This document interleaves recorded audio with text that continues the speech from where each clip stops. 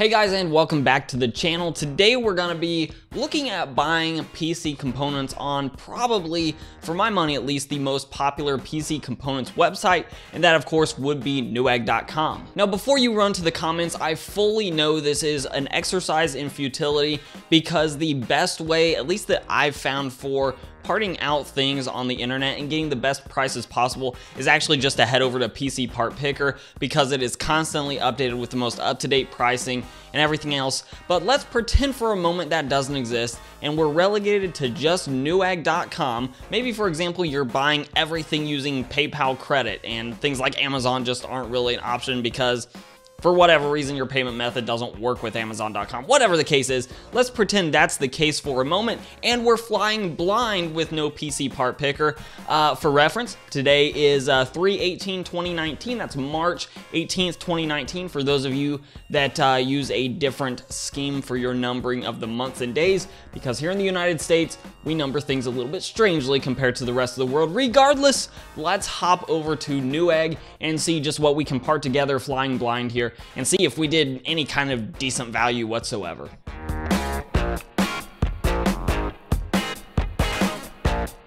So the way that I'm actually going to run through this really quick is I'm going to go through Newegg's process, find all the parts there, not peeking over at PCPartPicker whatsoever, and then I'm going to go ahead and build as similar a build as I can on PCPartPicker. Now all of the core components are going to stay the same there, whether it be the CPU or the GPU, but components that don't really affect performance or that can be interchanged with other components like RAM of the same speed, just of a different brand or a different case, things like different power supply, different motherboards, that sort of thing, as long as it meets the basic criteria of the original build and it's cheaper on PCPartPicker, I'll go ahead and swap it in there and I'll see just how different the prices are. So with that, let's go ahead and hop over to Newegg, get going on this thing, and then hop back to PCPartPicker and see how we did. So to start out here, we're actually going to head over and look for a Ryzen CPU, and that's just because I am fairly confident they are going to be the best value out there, and I'm probably going to be splitting hairs here between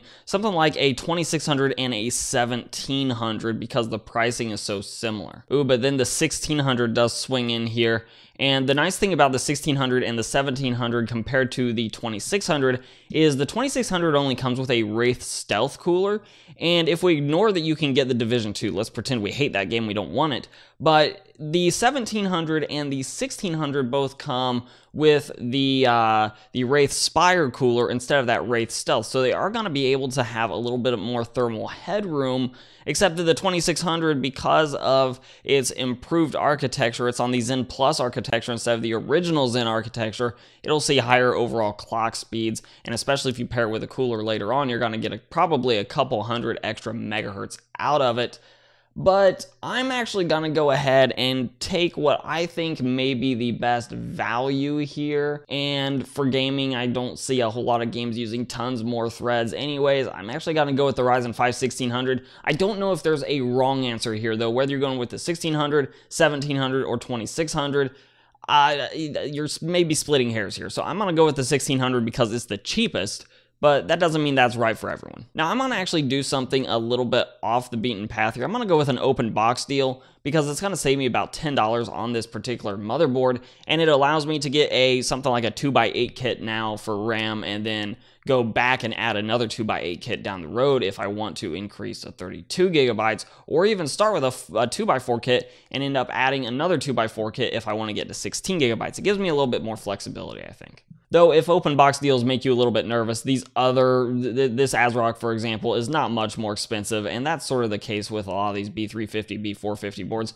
Much more than $60, and you're going to be getting 4 DIMM slots, but I'm going to go with what's cheapest. Now, Ryzen does tend to like faster memory, so I'm going to go ahead and check off some of these sort of middle-ish to faster kits here, and that's just because I find, or at least I've seen, that 3000, 3200, those speeds typically are about where the best value, the best return for your investment comes in terms of speed. If you go faster than that, a lot of times you end up sacrificing a lot more money. And then we're going to move over to we're actually going to go for a 2x4 kit and start with 8 gigabytes of RAM, because for gaming, in all honesty, that's what you need, and then 16 gigabytes is sort of what you would want. It looks like the cheapest is this $57.99 kit, but I don't like the color scheme. I know that's just a gripe that a lot of you will find unacceptable for going for a value build, but you can spend $2 more and get a neutrally colored kit and be just fine. So we're going to go that route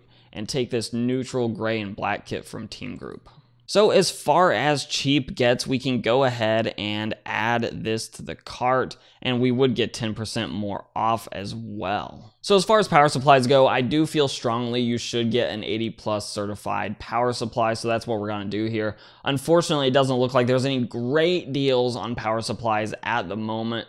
So I'm going to double check this 400 watt one here to make sure it has the connectors that I need. It has a 6-pin PCIe. I'm actually not going to buy this one. So this EVGA 500 watt one actually comes with enough power connectors to really satisfy any graphics card at this point in time.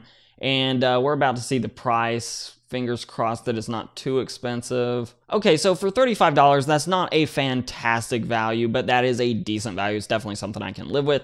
And now we're gonna head over to the graphics card side of things. So since we're working with a pretty small chassis here, I'm actually gonna go for this EVGA card because it does give us a very small card to work with. We have the slots, the expansion slots that we need to fit a triple width card like this into our case.